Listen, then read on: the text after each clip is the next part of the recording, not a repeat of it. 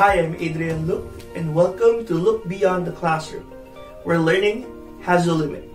In this video, pag-uusapan natin ang isa sa mga effective digital tool na pwedeng gamitin ng mga teachers and other professionals in replacement to an actual whiteboard or blackboard in online or synchronous classes, or as a brainstorming tool during online meetings with colleagues.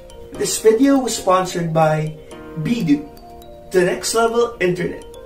Experience unbreakable internet connectivity for online classes or campus internet.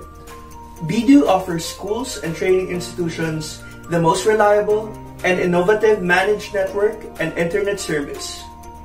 bedoo will keep your online activities going without any interruptions and can help you stay ready in any future digital development. So if you're excited to know more of our topics, tara na as we experience the magic of Google's Jamboard. To help us be more productive, creative, and innovative, in this video called Look Beyond the Classroom and the Teacher's Jamboard.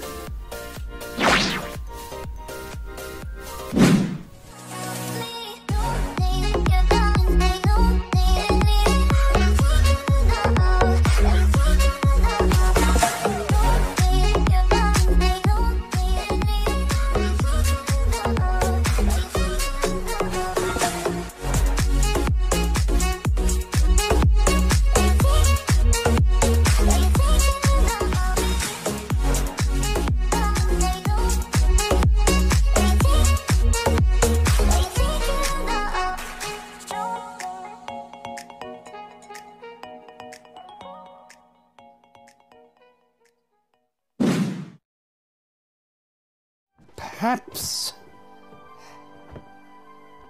this.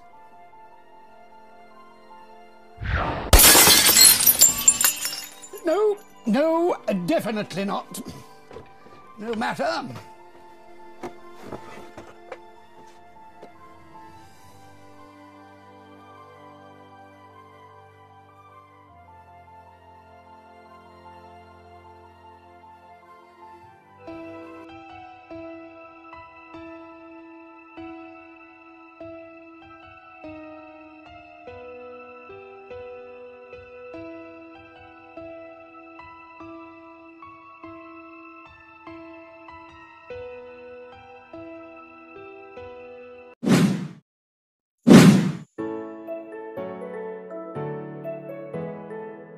Pag-usapan na natin ang productivity app ng Jamboard.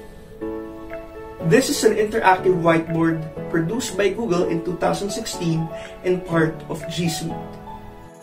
We can use it via browser or pwede rin ito i-download via App Store or Play Store.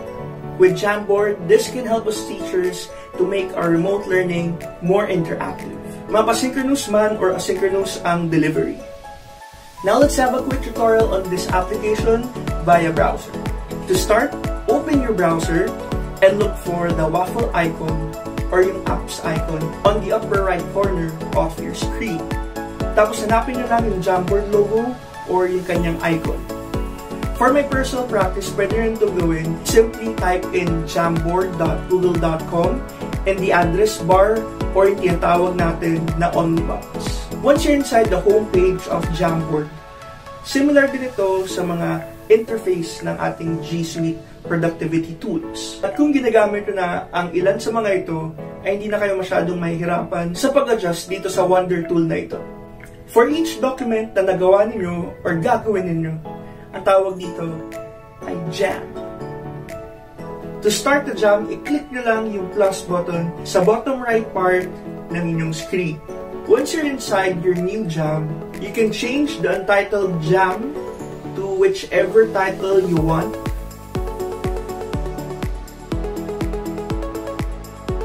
You can also change the background of your Jam. So this would give you options to customize your Jam to set the vibe or mood for your students. Sa left portion ng ating screen, makikita nyo naman ang mga tools na pwede nyo gamitin to further customize your Jam. Meron tayong pen. You can change it to marker, highlighter. You can also change the color. You also have eraser. Pwede rin kayo mag-insert ng sticky notes as reminders or maybe to represent a specific student. This tool would also help you generate your students' opinions and thoughts about a certain topic or part of your lesson. Pwede rin kayo mag-insert ng pictures.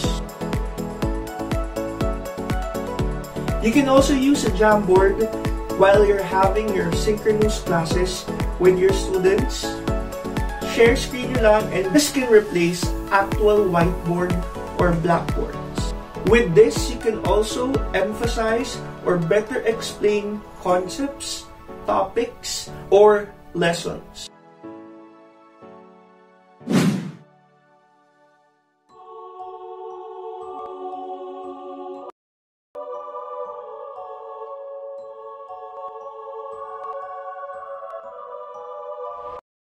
Open a jam.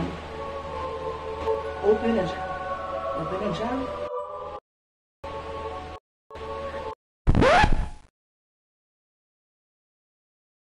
Open a jam. Open a jam.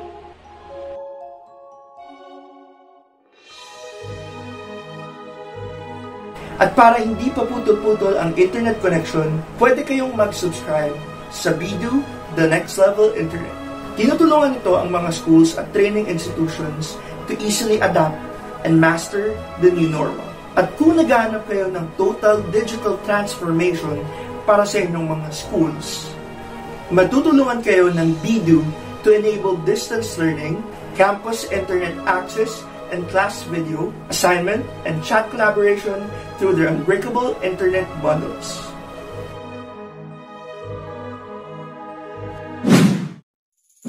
Sa bagong update ni Google Meet, integrated na rin ang Jamboard. Especially pag kailangan natin ng digital whiteboard kapag meron tayong synchronous sessions or online meetings. Here's another quick tutorial on how to start Google Jamboard in our Google Meet. Just look for the more options or yung 3-dotted icon sa bottom right ng ating screen. Click that and you will see the option Whiteboard. Open a jam. Magkakaroon kayo ng option to create a new jam or open a jam from your Google Drive.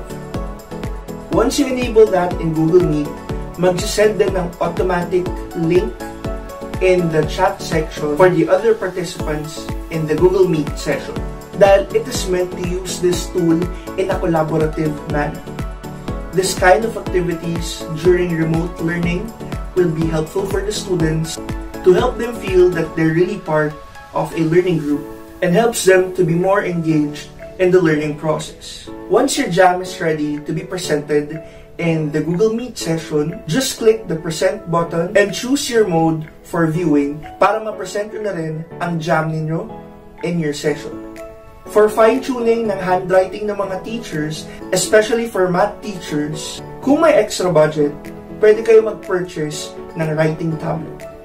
Baka kasi magkaroon ng onting difficulty kapag mouse ang pinangsusulat. To also give the teacher a handwriting effect in their jam.